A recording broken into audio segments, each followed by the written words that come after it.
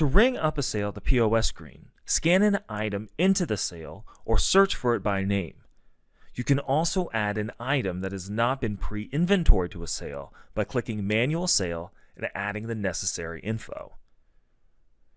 You can add or subtract to an item's quantity, add a line item discount, or turn off the sales tax. You also can add a discount to the entire sale by clicking the plus sign next to Transaction Discounts and add any notes to the sale. To run a simple cash transaction, add the amount you're taking from the customer into the Payment Amount field, then hit Cash. You will see a line item for the tender used and the change due. Click the X next to any line item to clear them from the sale. If you would like to run a credit card sale, click the credit card tender type.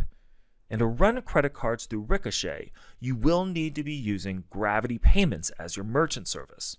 You can add a customer to the sale to track sales history or email receipts. And to create a new customer, click the orange plus sign and add any available information. Click Finish to finish the sale and print or email a receipt. Now you can go to the Report section, then to the Sales Detail or Summary Report to review your sales information.